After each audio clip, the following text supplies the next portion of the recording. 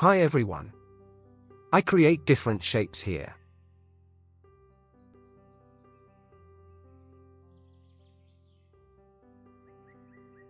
Then type a letter and convert this into the outline.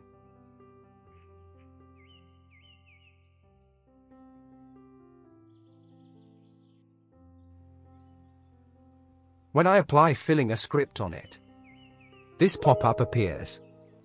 Let's try this on other shape.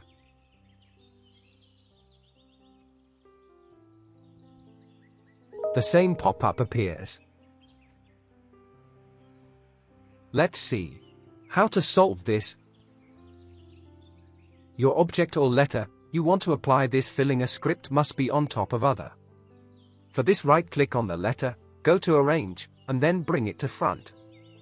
Now I am going to apply the filling a script again.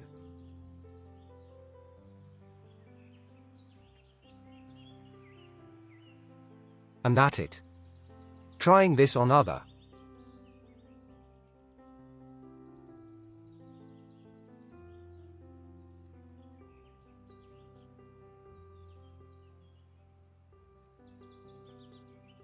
I hope this short video will be helpful to you.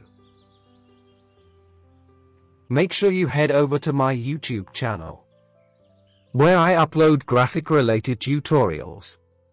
Thank you for watching.